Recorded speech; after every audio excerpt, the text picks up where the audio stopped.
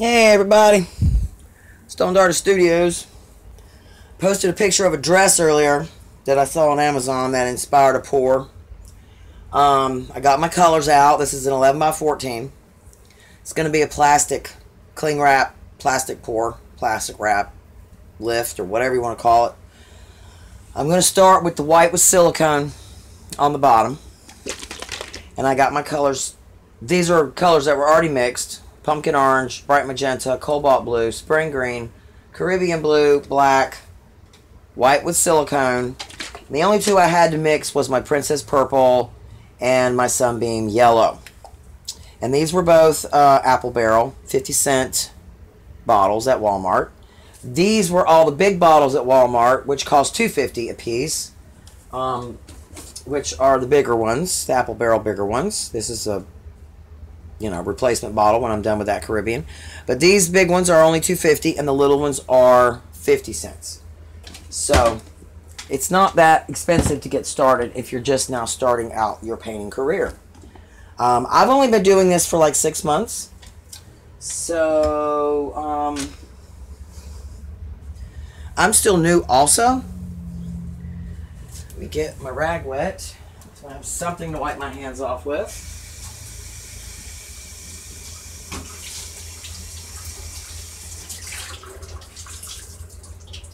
Okay, down to that, and here we go. I'm going to move all of my colors to, whoops, and I also use, whoops, I'm going to do it again. I also use a muffin pan to hold my colors, like when I mix my colors like this, because I am notorious for dumping, spilling, etc. So, to help you not spill, get an old tin or buy a new one from the Dollar Tree. It's only $1. I get a lot of my materials that I use from the Dollar Tree. It's not expensive to get materials at all these days with Dollar Tree and Dollar General and all these other dollar stores. So, okay, I looked at the dress on the picture really well. And I'm trying to remember exactly where those colors were. Let me get whatever this is off my canvas. There we go. Got the cups down there. To keep this off, I accidentally ordered panels, and I didn't order stretched canvas. These are canvas panels. I got to use them. I ordered them. I might as well just get them used, right? So then I can buy some canvas, stretched canvas. Anywho. We're going to start with the white with silicone, because I do want some cells.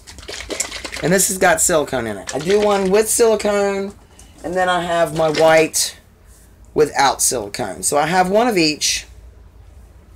I also keep a gallon of white and black mixed at all times, because you never know when you're going to run out. I buy a gallon of paint from Walmart, regular old acrylic, white paint, and then put my flow mix in, and I make that by the gallon also. So there's some things you're going to want to get mixed by the gallon, like your black and white, your flow, because it's hell in the middle of a pour when you need flow and you run out of your flow. I always keep 2 bottles of flow, so I have a backup always, because you have to stop and mix flow. That's just irritating. So we're going to start. I've already shaken this up. I'm going to start by getting some white on my canvas. Okay.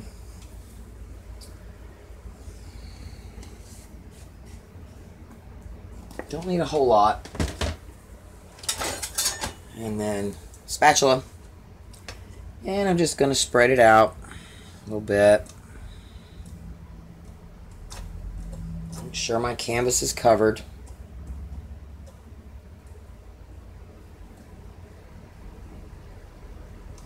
And it's white on white, so you don't have to be perfect. Nothing's perfect. Nothing is ever going to be perfect. Katie, why are you barking, baby girl?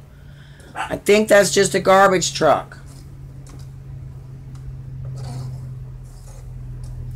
Yeah, she barks at the slightest noise. She's a little dog, so she's, you know, little dog. She's a little dog, so she barks at everything. Alright, let me go rinse this off. Because I do not like dry paint on my nice instruments.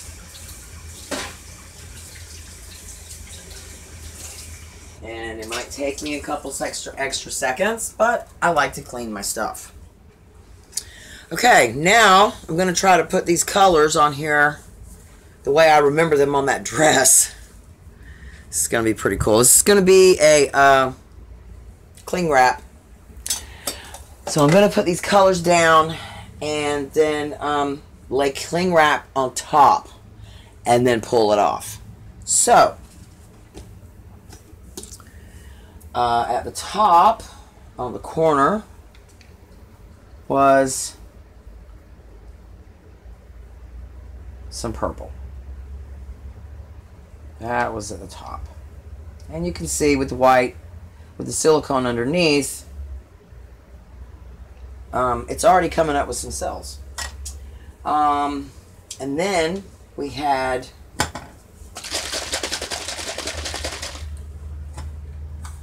there was some yellow on this shoulder over here. We'll do yellow over here. And I don't want to put a lot on here because I want this on a negative background, a white negative background. It's going to be pretty. It's going to be very pretty. And then we got some orange. Wait a minute, the orange was down below. No, we had the green next. I'm trying to remember that picture of that dress. Okay, we had some green. And we had some pretty blue.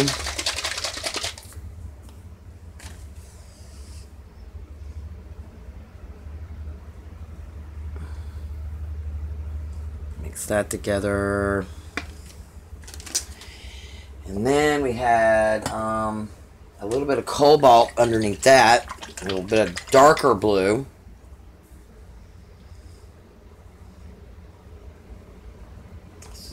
Pretty cool, I think. And then we had some more purple. Oh, there was a lot of purple on that dress. So let's just string some of this around.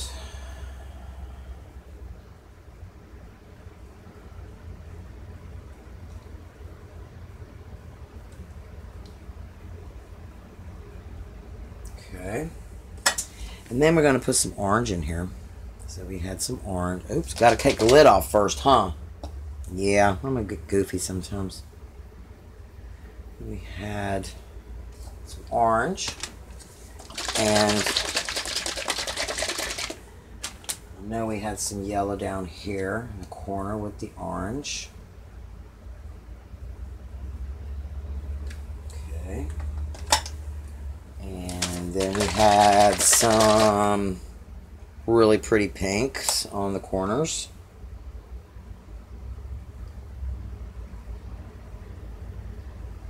Okay. And then I'm going to add a little bit of black for some depth. See if I can get some depth. Not a whole lot, just a little.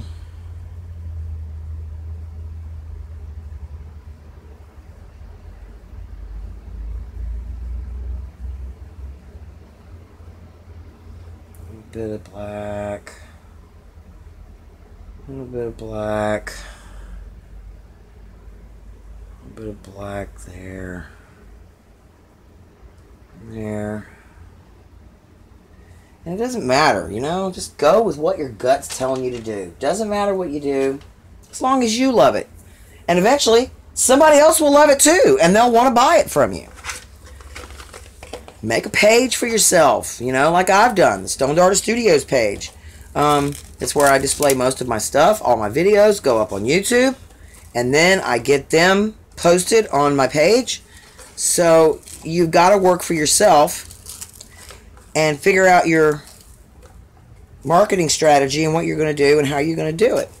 because you can make a little bit of money doing this. At least get the money back, what you're spending on your materials, which is all I'm doing. I'm just having fun. Just enjoying myself and having fun. Okay, here we go. Cling wrap. Needs to break. Okay, here we go. There we go. Alright, I think I got all my colors on there. I'm going to straighten our cling wrap out. Make sure it lays down straight on our canvas. Okay, here we go. Cling wrap. And lay it down. And press it. And press it. And press it. And press it. Just keep pressing it. Down, down, down. And yeah, you're going to get an air bubble, so just move that out of there. And then go along and just do this, because you don't know what's going to happen when you pull it up. You have no idea what this is going to look like.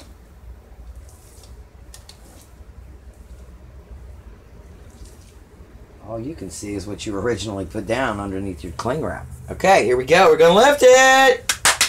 Here we go. What are we going to get?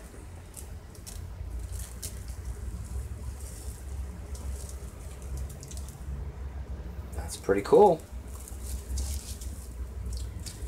And of course, I just got paint all over myself. That's pretty cool right there. Now we're going to do some heat gun. Get some more cells.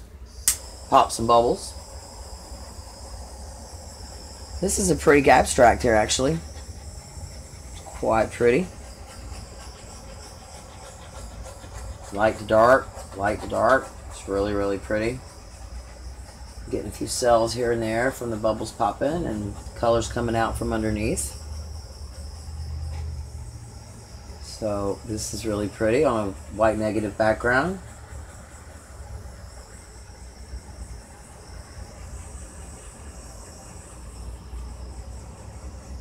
I'm really happy with this one. It's a great abstract. Okay. Now, I'm going to take down the camera so you guys can see the close-up of it.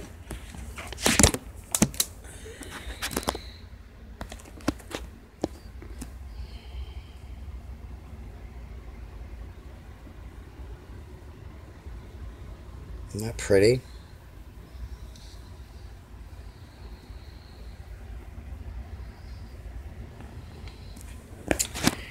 And actually, I like it like that. I like to probably hang it like that. Sign it on that bottom right corner. And yes, I know there's a light over it because that's my light. But I think this has come out really, really well. Okay, everybody have a beautiful day. Bye.